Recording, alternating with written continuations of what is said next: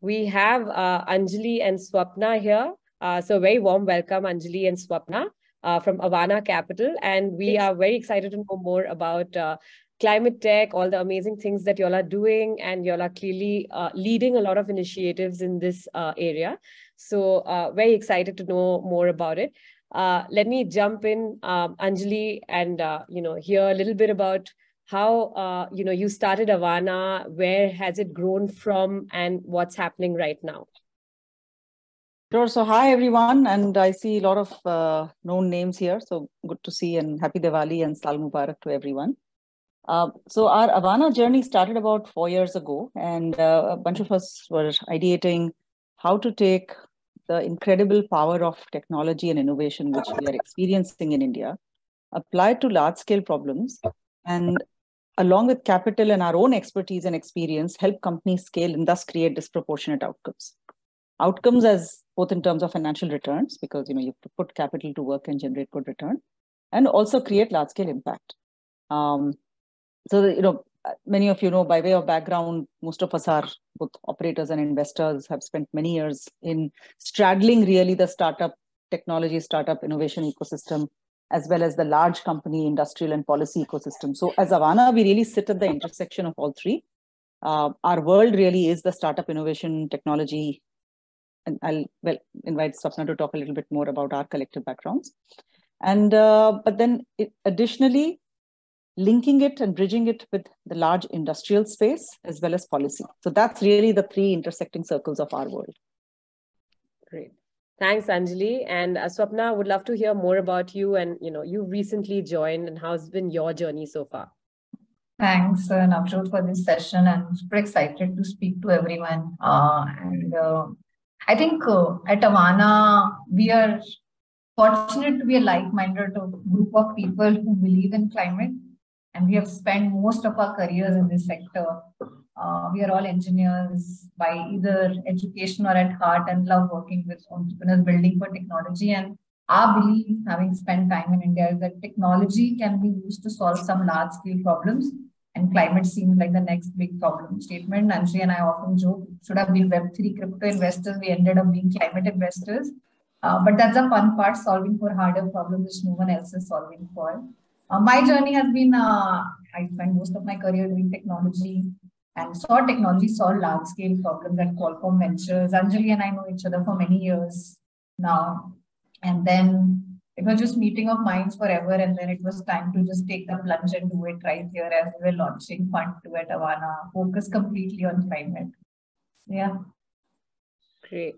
So when we talk about climate tech, what exactly does it encompass? Like, a lot of us see it in a different way, but would love to know from you what all are there. In fact, for me, it was very surprising to learn that there are few things that also come under climate, because like a lot of people who are not very seasoned into this ecosystem, I thought about it in a certain way, but I realized it's a lot bigger. So, why don't you guys tell us, what does climate tech mean? What is, what all falls under climate tech?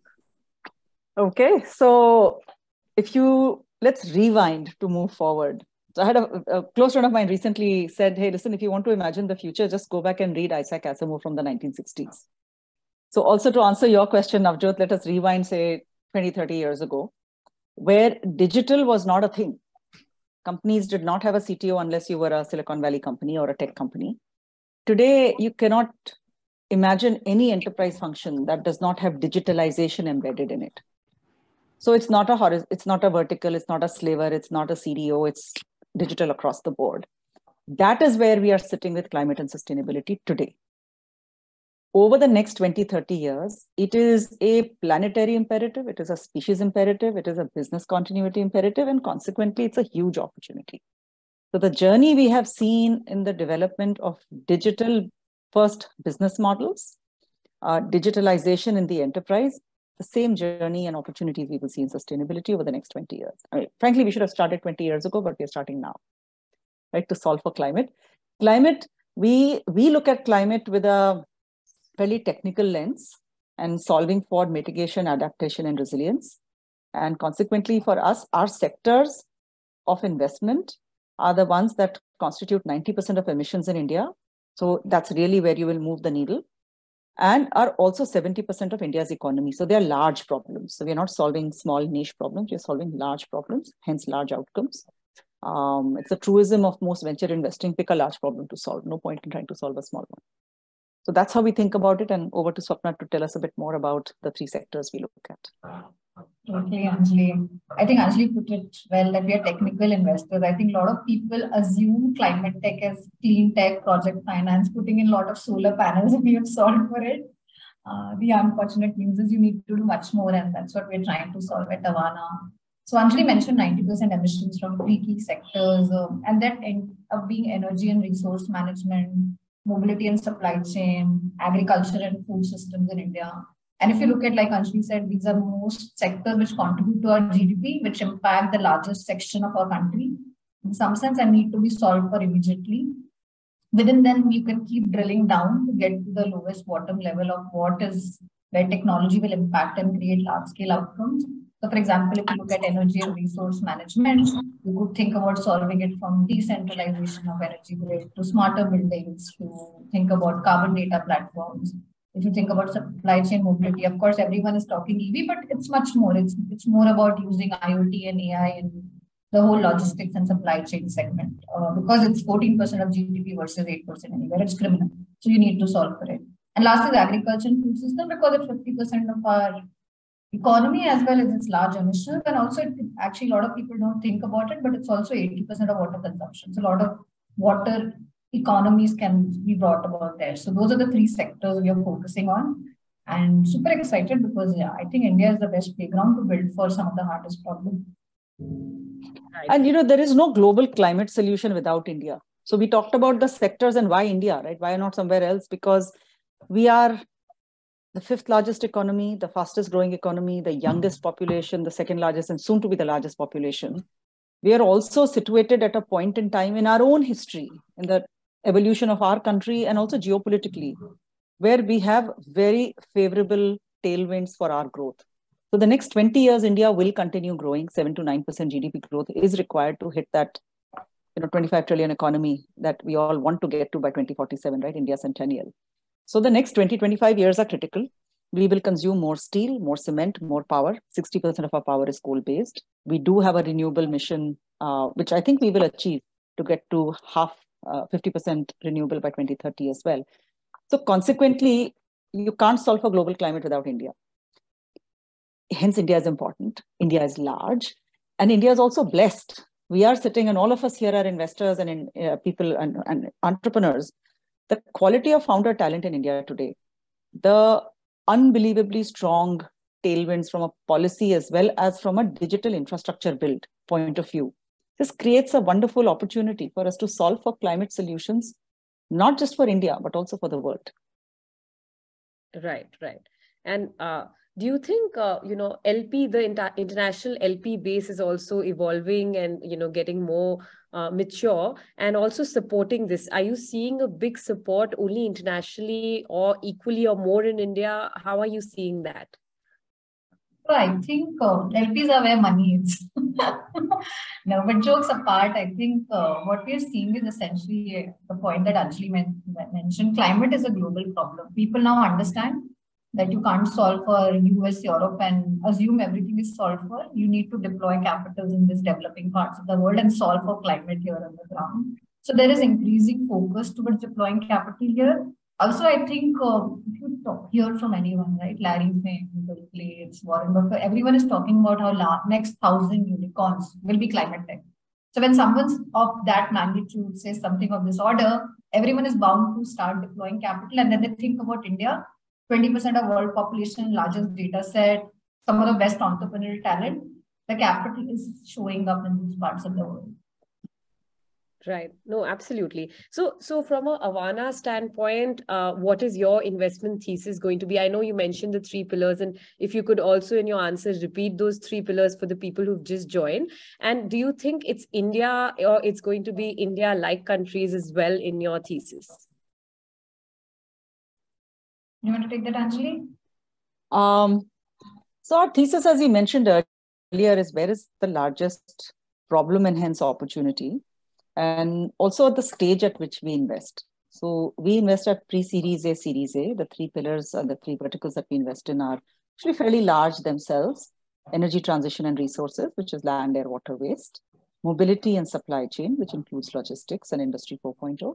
And then climate resilient agriculture and food security, which for obvious reasons is very, very important, not just for India, but globally. We've seen crop failures, we've seen massive supply side shortages on food and other agri-commodities as well. And thus inflationary trends, right? So all of these problems are interrelated. And we solve this through a lens of mitigation, which is carbon reduction, GHG emissions, adaptation, which is helping to transition both economy and society. And third is resilience building. So that's what we look for in each of our businesses. So Navjot, that's what we solve for. We do look at primarily India because our theater of operations, as it were, is primarily India, but we also invest outside India. We believe that there is a fairly good opportunity to do cross-border, where technology that is developed in India can be exported and vice versa. We can incubate things that are coming from elsewhere. From an innovation perspective, we look at product innovation as well as process innovation. Process innovation is something that the venture ecosystem has been investing in for a while. Product is somewhat newer. And contrary to popular belief around climate, it is not just hardware. It can be actually software product. It can be material science-based product. One of our star companies is Eeki Foods, which uses a patented polymer-based growing chamber for controlled growth environment farming at industrial scale, right? So you have to bust a lot of myths here, but product innovation is actually also very exciting. We don't invest in lab stage science. Of course, we are science-based, but business models that are ready to commercialize and scale. Got it. So actually, on that note, would love to know, since, this area has gotten more focus more recently, although a lot of good work has been happening for a while. From your portfolio point of view, what are your investments? Where are they right now? What is the shape of that? If you could throw some color on that. So we love all our companies, but we can mention a few. Like Anjali mentioned, we have a good portfolio across process innovation and product innovation, and across the three key pillars that we stand for, which is mobility, energy, and food and agri-system. Maybe let me pick something which everyone relates to here in our audience. As I said, we're also in the business of picks and shovel. So for example, we have invested in a company called Terra.do. Terra.do is building the largest climate network across the world. And what that essentially means, it wants to be LinkedIn for climate. So anyone and everyone who's doing anything in climate would find this platform useful in terms of mentoring, networking, learning, finding jobs. And it's like AI. When AI happened, nobody was really equipped. When people were scrambling, I think climate, we are in the same space. We want to work in the space. We don't understand the space. We ask all the folks we know across the world to take their courses to learn more about climate, what's happening, how to be a climate worker in some sense. And I'm going to actually use this also as a 1 minute input here, that we also looking to hire the best of the talent in climate, right? So we find some of these platforms very, very useful, and that's how everyone else is finding them useful. In fact, one of our companies we seeded, the founders found themselves on that network. So that's the power of the network. So those are first principle-based businesses, big problems, big opportunity, and building for them. Got it. This is Terra.do, right? Terra.do. Right. And in fact, anyone here who's excited about climate should go look that up, do one or two of their courses and learn more about the space. Yeah, so let's make an immediate pitch. And actually, we are kind of, no, it's not a pitch for Terra, but in general, I think the Terra LFA, the Learning for Action, which is the foundation course, is a fantastic course. And we have had almost everyone at Avaana has now gone through it. As Swapna mentioned, we are now starting to see Terra actually show up on people's LinkedIn profiles and part of their CV. So that just goes to the virality that Terra is generating. That's amazing. I think we already have audience asking about Terra. So there you go. We have the link on the chat. Thanks, Riddhi. All right. So Swapna, one quick question for you. Would love to know your learnings, since you've come from a deep tech background and you've done a lot of work at Qualcomm. How are you seeing the shift, and what are your learnings? Yeah, I don't think there is a real shift per se. I would say the box is bigger now.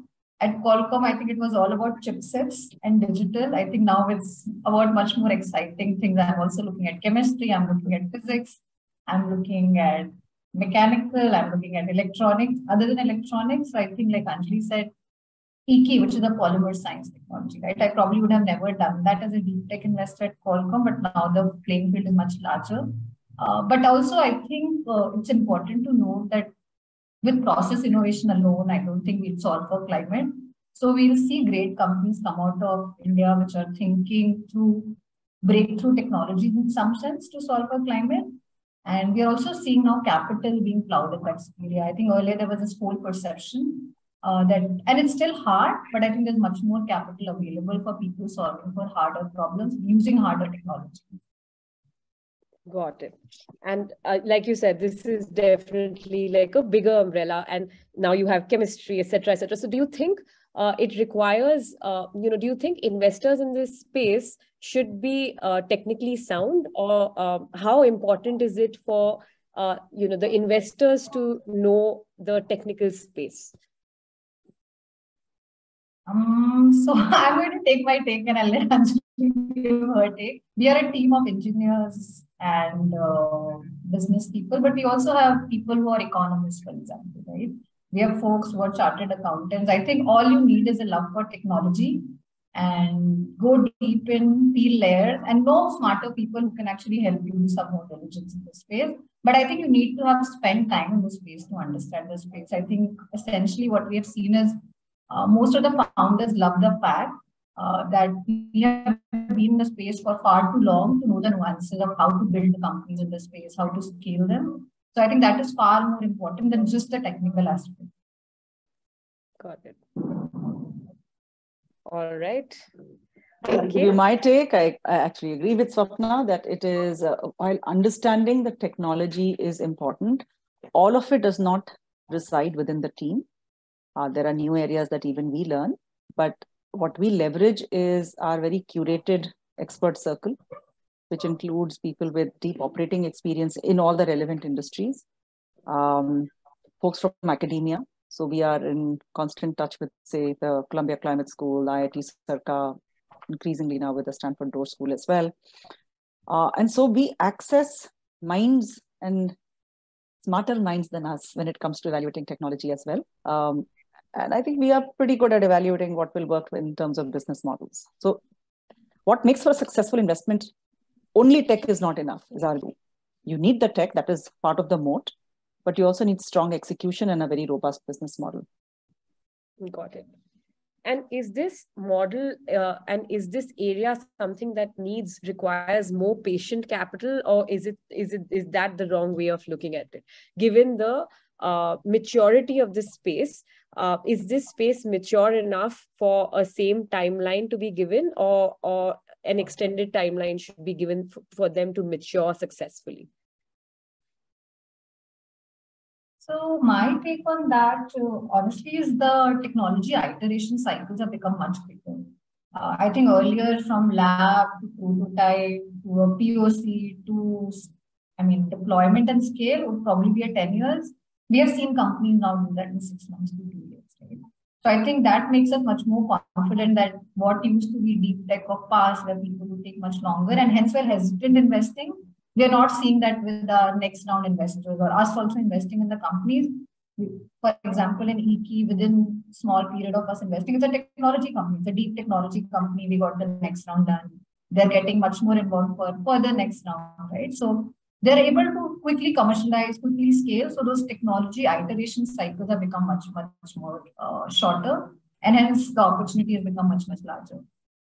Got it. No, super interesting. I think there's a lot of action happening here, a lot of LP interest, and overall a lot of interest. And that takes me to the next question to you, Anjali, which is on, how has fundraise been for you?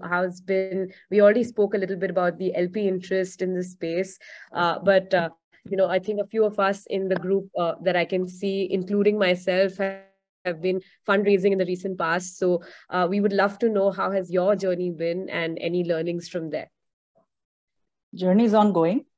So far, it has been extremely encouraging. I think both the theme and the team are resonating well with LPs. The different types of capital, of course. There is capital globally that is climate allocated capital.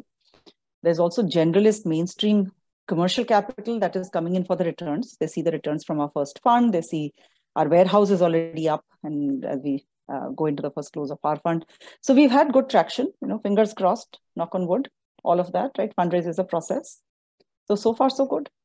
It's resonating well. Yeah, I think I'll just add there. I think the story, India's story is much stronger than ever is what we are seeing. I think most investors, before we tell them, I think come from the view that US economy has its own challenges. Brazil has its own corruption and currency fluctuations. Europe, we all know the shit show.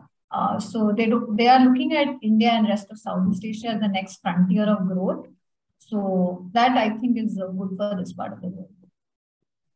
Great. Audience, we will open for questions in 5 minutes or a few minutes, but please start sharing it on the box and we'll get to that. But before we go to the audience, to both of you, Anjali, Swapna, the question we have is, what was your personal turning point or motivation or driver to find your passion and love in this space? I think, Anjali, we'll start with you. Sure. So a couple of things. One is, most of my career has been in what is known in the McKinsey context as problem solving. And so one gets drawn to, okay, what are large, difficult things to do? So I was doing microfinance 25 years ago when it wasn't an industry, and saw the transition from a developmental philanthropic activity to now a mainstream asset class. Seen the whole journey of digitalization. And so the big abiding problem of our generation over the next 20 years is around solving for climate and sustainability. So that's one. Two is personal journey. And some of you know this as well already. My younger son, who's gone to college, actually chose his college because the college announced a climate school last year. And I'm seeing some of the brightest minds of this generation between the ages of, say, 18 and 35, who can do anything they want. They are choosing to apply their time, their talent, and their considerable human capital resource into solving this problem. Which means, capital has to follow where talent goes. And then very, very personally, I've seen the devastating impact of climate, drought in California. We were hiking there last year. Literally the week after we were hiking in the Cascades, those trails were on fire. India has never had cyclones on the West Coast. Like 2 years ago, we had cyclones on the West Coast of India. We had large-scale flooding. We are not used to it. Wet bulb temperature in Delhi goes to 35 degrees. You have, again, massive food supply interruptions, shortages, floods all over the place, right? So you recognize that there is something that needs to be done. And when there is something that needs to be done, then there's also an opportunity. Absolutely. That's very interesting. I'm very inspired by, your son's journey as well. And I'm sure if we look around, that's something very commonly that I'm seeing, amongst my nieces, nephews, younger brother. And it's interesting how we never thought of those things that they think of, which is very impressive. So amazing. Swapna, over to you. Yeah, I think my journey was a combination of knowing Anjali for a while, I would say. And of course, pandemic and a few other things. So I think in pandemic, all of us had this soul searching moment. Mine was really, am I solving for something which is large enough, which will sort of create impact over the next couple of years? And then climate seemed like the next big problem to go after. I knew Anjali for a while. I was doing a co-investment with her. I was putting my technology and financial hat, and she helped me see the climate side of it. And then it started making more sense that how you could actually invest in a company which could solve the large climate problems. And the third was, I'm part of this network called Kaufman Fellows, and I really met some of the brightest minds solving for climate in global north. And then the question was really what's happening in India, and we need to build something for India. Great. Great. I think audience, please start your questions. Until you do, I have a lot of questions. I would love to keep chatting. So let me just fill in till the audience comes up. Otherwise, I think the people I recognize in the audience, I'll probably call you out. And, the questions that you had earlier asked me, please ask directly. We have the valuable time of Anjali and Swapna. So let's use that. But we've done well on our rapid fire of 30 minutes with you guys. And thank you so much. I think Alifia, Gauri, if you guys, we've had conversations on climate. So if you guys have questions, please post.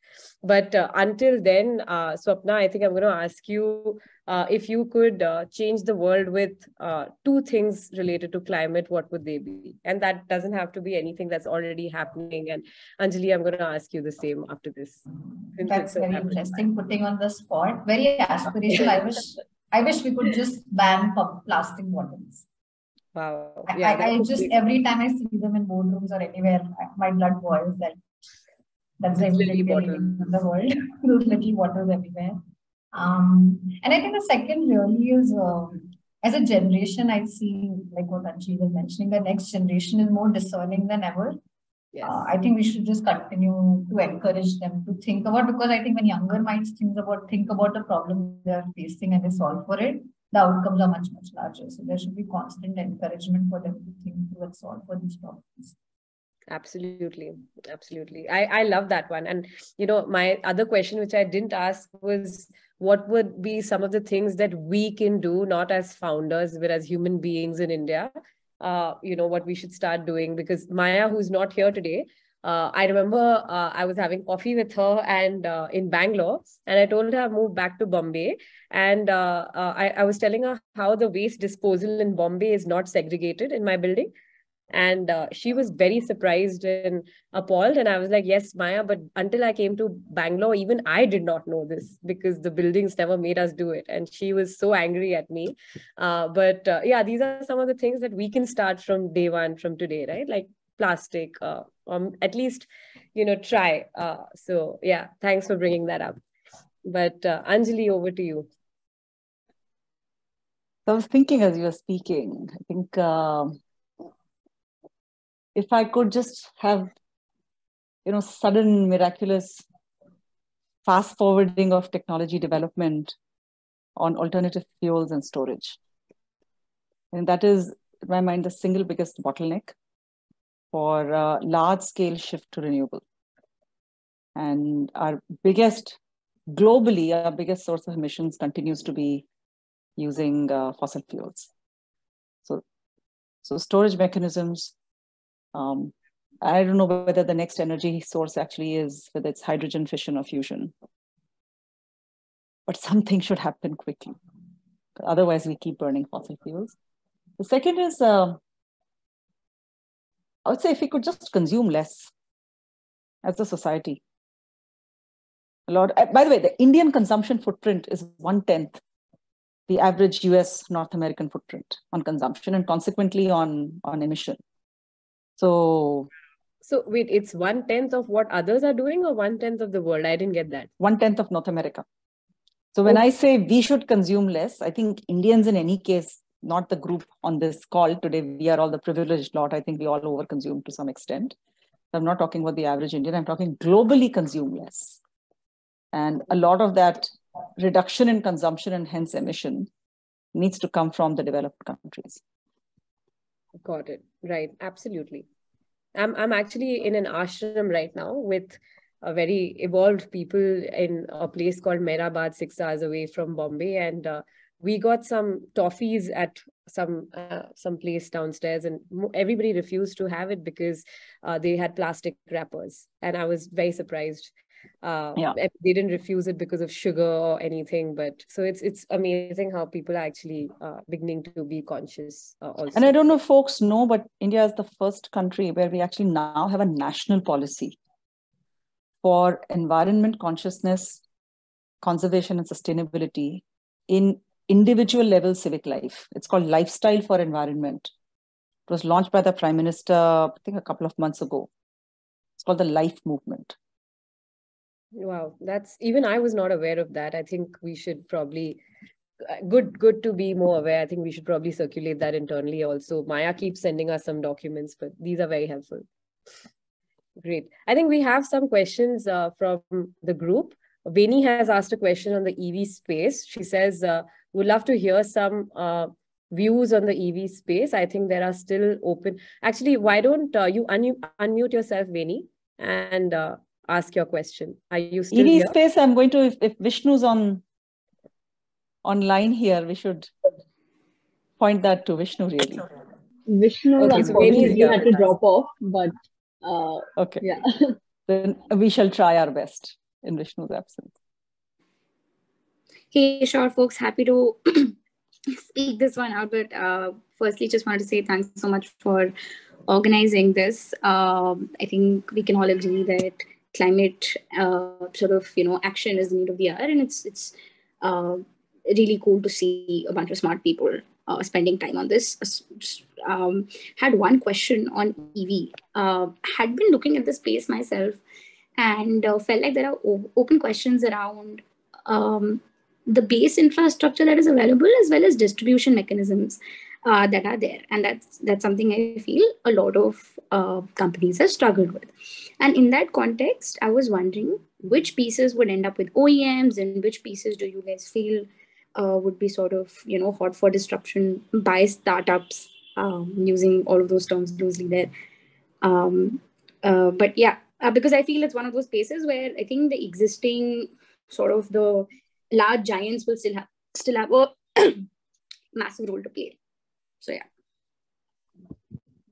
So if I got your question right, is your question around that we are still using batteries which are powered by electricity? No. So maybe if I'll rephrase this.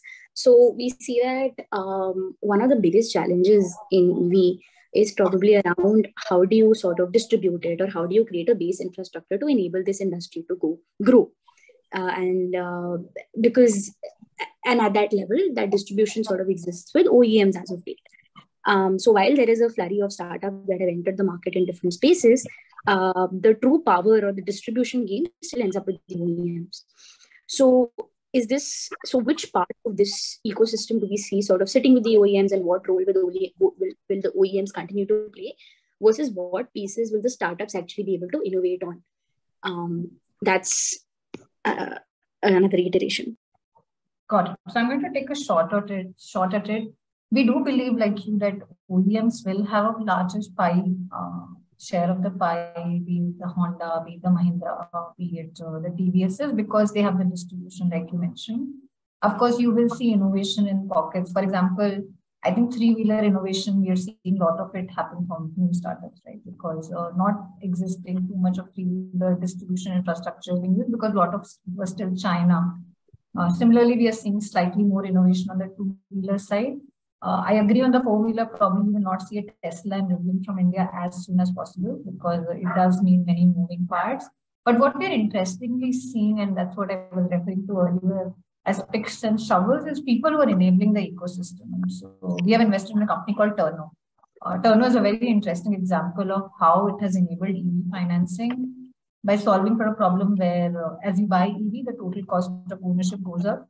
So people do need loans and other mechanism to buy those vehicles, and nobody really knows how to underwrite EV, because people have traditionally been underwriting IC engine. So they have gotten into the world of EV financing, and now they've grown very fast because they took a small problem and solved for it. So we are seeing a lot of those small little pockets, for example, battery recycling, battery recharging, etc. Probably not so much on the OEM side. Anjali, please add if I missed any other key component. No, I think there are also pieces of the value chain in charging infrastructure, which could go not with OEMs nor with startups.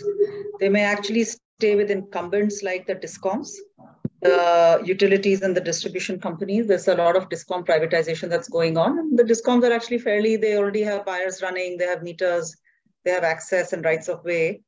So it is possible that a bunch of charging infrastructure and base infrastructure that you call it stays with discoms, or it goes to what's basically sort of gas station electrification.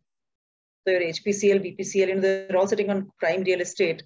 And as the fleet transitions into 50% EV by, say, again, 2030, what will they do with that? I think some of these things will evolve a little bit and may go neither with OEMs nor with startups. That's a good point. Yeah. But I think startups will have a very, very significant role to play on pieces of the model where there is no business model for it today. So distributed storage, for example, there isn't a model for it. So can surplus battery capacity be used for energy storage? The short answer is yes, but someone has to develop a model around it. Similarly, the kind of work that TurnO is doing. So TurnO has done some groundbreaking work where they already have 60-70% market share in Bangalore today for the small commercial vehicle operators, your 1 ton, 2 ton vehicles, which is the backbone of intracity. So I think so TurnO has done a great job. We are looking at similar players in adjacent spaces. So startups still have a big role to play. Great. I think we have, does that answer your question? Yep, thank you so much. Great. We have 2 or 3 more questions. Since we have another one on EV, let me take that up first. Ragini is asking, what is the opportunity for greening of EV charging infra, moving them to grid to renewable? In case you want to add something to your question, Ragini, please unmute yourself. This is good. Yeah. Okay. No, I mean, that's absolutely like 200%, right? What is the opportunity? Massive. I think the challenge is not in transitioning it, but it is in base grid loads. So there is a beyond charging infra problem, which is what I had referred to earlier around storage. So I mentioned earlier also 60% of India's power is still coal-fired. And the advantage of thermal, there are many, many disadvantages. We won't go into all the disadvantages, obviously. But the advantage of coal is it's very reliable. So you know how much load you will get when by burning how much coal, right? Whereas with renewable, the single biggest bottleneck to large-scale greening is storage. What do you do when the sun goes down? And then you need to have some base load on the grid for stability. But otherwise, the movement is, I don't think there has been any new thermal capacity put into India for the last 6 years. Till this just a couple of months ago, NTPC announced some new thermal capacity. Otherwise, all capacity, there's no new coal capacity going in. It's all renewables in power generation. And grid and renewables is not mutually exclusive. The grid, in fact, includes renewable.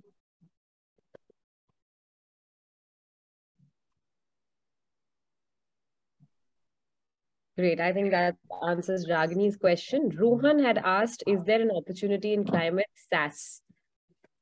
Yes. Yes. Yes, many, very many. exciting opportunity in climate SaaS. We are very excited about it. We are seeing a lot of enterprise SaaS type plays in carbon accounting, in scope 3, in measurement, in offsets and credits, in water. As well as we are starting, and we talked about some of the SaaS plays also in mobility, for example. Right. Anju, would you mind double-clicking on the opportunities in water that you mentioned? So the carbon accounting measurement piece, it's pretty hashed out today. A lot of players and a lot of sort of interest there. But a common critique that I have, sort of come across is that people are sort of on the divide as to whether the market is deep enough or not.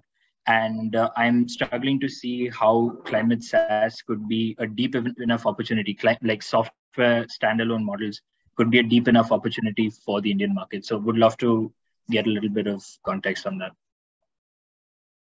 So I would say SaaS, we no longer build SaaS only for India, right? SaaS you build in India for the world. So most of these are now global opportunities. And it's not clear yet what is the level of efficacy in the current scope 3 accounting models either. So some new work will happen there and new models will also emerge there. On the water side, similarly, I think there's a lot of conversation around digital water. So similarly, measurement, flow, usage, efficiency, that will come through. And then I think we'll continue to see SaaS models emerge for reduction of waste and efficiencies in logistics and supply chain. And then agri, of course, is seeing a bunch of SaaS plays emerge as well. Sapna, you want to add to that? No, I think well put across sectors. I think it's not, and climate as a theme in general. I think wherever you can, and I think one of the very interesting conversations we were having with someone globally was India has 20% of the world population and the most comprehensive data set, which is why the potential of building anything in SaaS here and iterating and sandboxing and taking it to the world is so much easier. So not one space, but across the sectors, we are seeing this companies emerge which are thinking of how do we solve it by building a platform, software platform, which can be taken globally.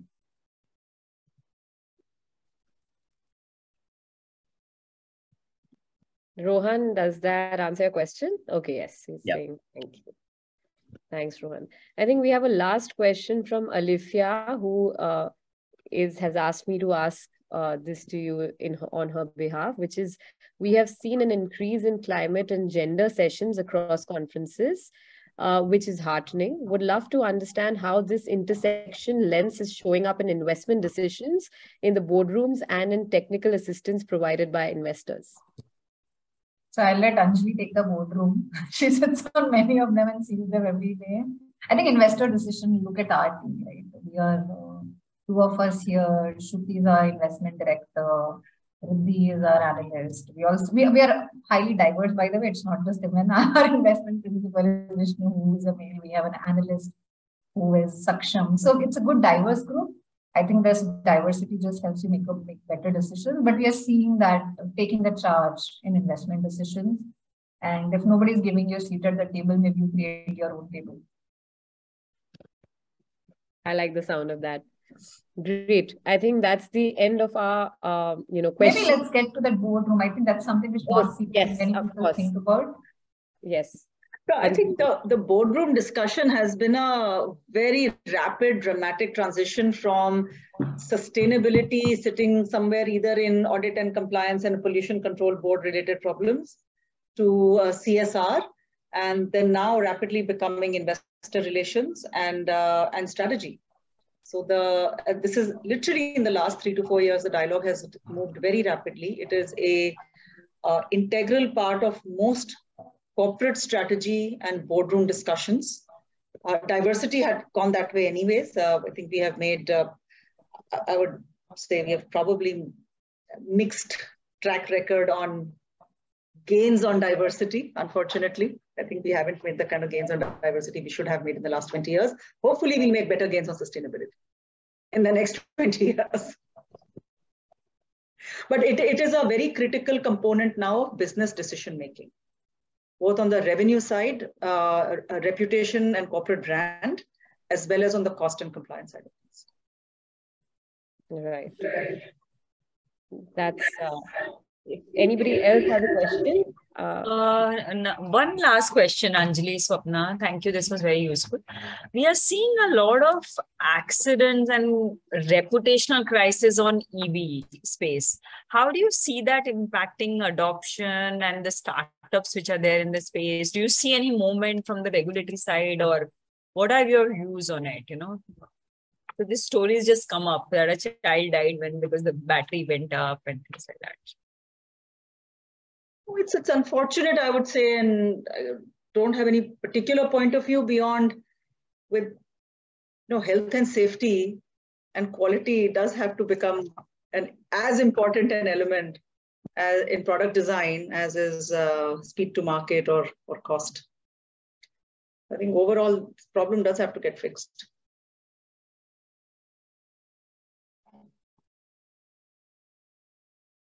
Right. Great. Thank you. Awesome. Thank you so much. This is really enriching for me, and I'm sure for everybody in the audience. I learned so much that I didn't know about, and of all the amazing things that are coming up. And I'm sure in India, not in the next 20 years, but maybe in the next 2 years, we'll see a lot of shift, and climate tech will be at the core of it. So thank you for sharing this knowledge with us. And yes, I was just checking if there are any more questions, but no, all thank yous for your time. I think we did very well on 45 minutes. Got a lot of information and intelligence from you in this time. So thank you so much, Swapna and Anjali. And thanks, audience. Navjot, and thanks everyone for joining. Any smart climate entrepreneur or anyone looking to join a team of climate workers, please reach out to us. Absolutely. I think Anjali should bring about our motto at this point, which is that trespassers will be recruited. We're always hiring. Amazing. Thank you. Thank you, Anjali, and thank you, Swapna. Thanks, Riddhi, for all the help. Thank you. Thank you, everyone. Bye.